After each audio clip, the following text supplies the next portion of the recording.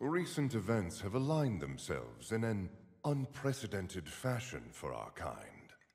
With even the most overlooked of us finally getting a voice. We need to be thinking about how to speak loudly, as one united community.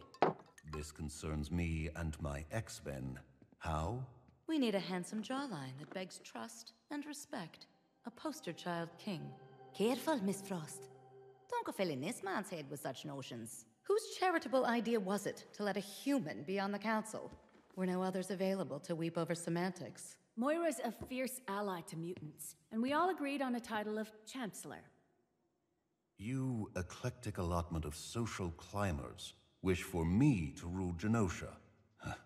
Hilarious. One could argue, and many sadly do, that none of us would be here today were it not for you and your publicity stunt.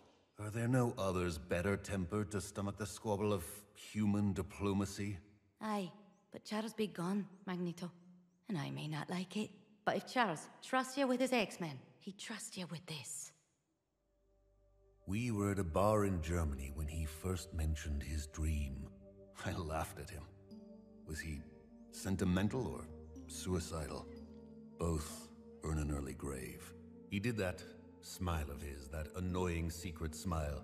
Magneto, any dream worth having is a dream worth dying for. We thought we'd perish before seeing the day when humanity accepted our people. Like Moses in the Promised Land. We would carry the dream, but never live it. Look, Magnus.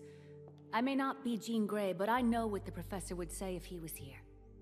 Time to dream bigger. You shall have me, on one condition.